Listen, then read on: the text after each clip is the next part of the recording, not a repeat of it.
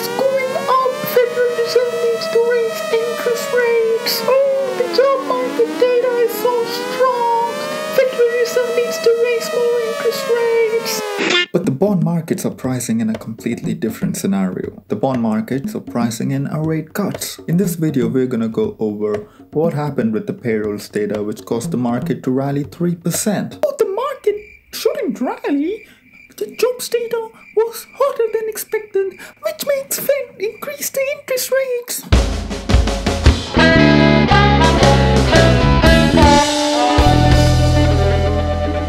On this end, we have Federal Reserve. They want to keep raising interest rates as long as they bring the inflation down to the medium target of 2%. On the other hand, the bond markets are pricing in rate cuts by end of 2023. Who is right and who is wrong? Looking back to the history, the Federal Reserve has always been wrong. They've never been right. But it's Putin's fault we had inflation. Last month, we had the same labor data, which was showing hotter than expected job markets, and the job markets wasn't cooling down. This month, we had the same jobs data with stronger than expected employment rates, but the market rallied. This is when you dive a bit deeper. If you go to the Bureau of Labor Statistics website and click on the non-farm payrolls report, and if you read into it, if you scroll all the way down, you will see a tab called wage inflation. The markets liked the news that the wage inflation came in less hotter than the analyst estimates because God forbid the employers got to pay employers more. And then they started going crazy. The yield sold off, the dollar sold off, and the markets ripped higher. Oh Mario, who was right and who was wrong? I believe the bond markets are right. In the last FOMC minutes, we saw that the Federal Reserve has the target of 2% by end of 2024. I believe we're going to reach the 2% even more earlier than that. I believe the inflation is going to come down more rapidly than they're expecting, and which might cause them to pivot in the first place. And this is where we mark the bottom, at least for a temporary basis, in the stock market. This was my thesis leading into 2023. That's why I'm bullish on bonds, that's why I'm bullish on gold, that's why I'm bullish on silver, and bearish on US dollar leading into 2023. This might happen in the second half, or this might happen after the first half is over. We'll never know. Gotta wait and see. How will I know I'm wrong? I will know I'm wrong if I see the inflation picking up and then changing the trajectory and start moving to the upside. If that happens, we're looking at a stagflationary environment rather than deflationary. But the way the things are looking at right now, I'm more inclined to the deflationary theory. Now, the main question is, where to from here? If you guys enjoyed the content, leave a like. Subscribe. Most of you guys who are watching this channel haven't been subscribed to me yet. Oh Mario, maybe they don't want to see your ugly ass face. Shut the fuck up. Enough about the macro. At the end of the day, knowing macro is good, but we all know price is the only thing that pays. So let's go on to the technical analysis of SPY and QQQ and see what to expect leading into next week. So let's go over the daily charts of SPY and see what to expect leading into next week. Before even beginning the charting, I want you guys to do two things. Go ahead and find the lows which was made by SPY on October 13th of 2022. If you click on the arrow over here next to the trend line on TradingView, you'll find something called anchored VWAP. Select that, click on that big candle from October 13th, and you'll get the VWAP from there. And then go to Jan 3rd, which was the first trading session of 2023, and click on the anchored VWAP and then click on that candle. You'll get another AVWAP from the 2023 trading session. This will come in handy leading into the upcoming months.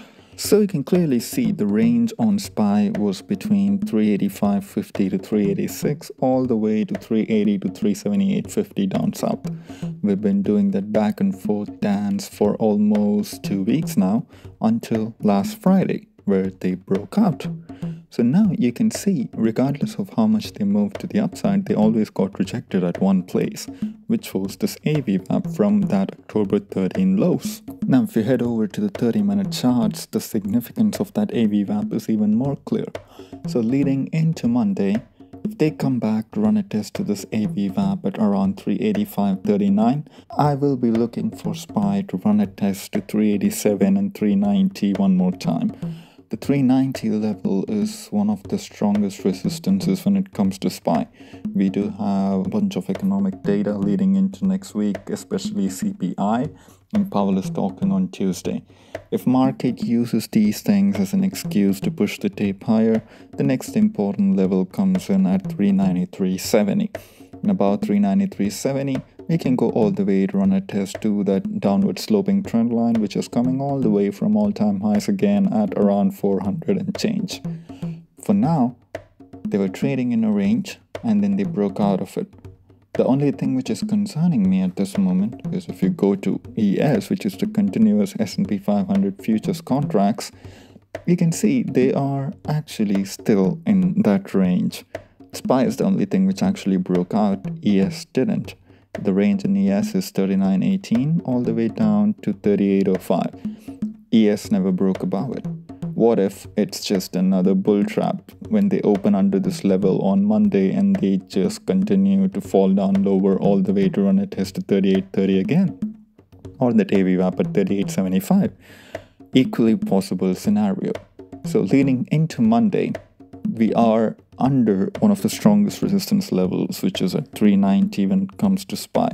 So as long as they're under it, I would rather be cautious. If they break above it, there is another strong resistance at 393.50.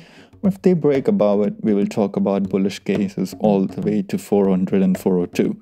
390 was held as a strong support multiple times over and over again previously for the past few weeks. Now, that level is going to be acting as a resistance leading into upcoming weeks. If market use these events as an excuse to gap up higher, well, we'll take it from there. The most bullish case leading into next week will be SPY testing that downward sloping trend line at 400. So what is the bearish case? Bearish case will be SPY losing this AVWAP at 385 again and then starting to close candles under it. If that's the case, we are looking at SPY to run a test to this higher lows, a series of higher lows which has been creating all the way from December 2022 through this trend line, which currently shows up at around 381.55 or 380 to the downside. To put it simple, as long as the price stays about 385.68, which was that AVWAP from that 52-week low of SPY 348, I'm bullish.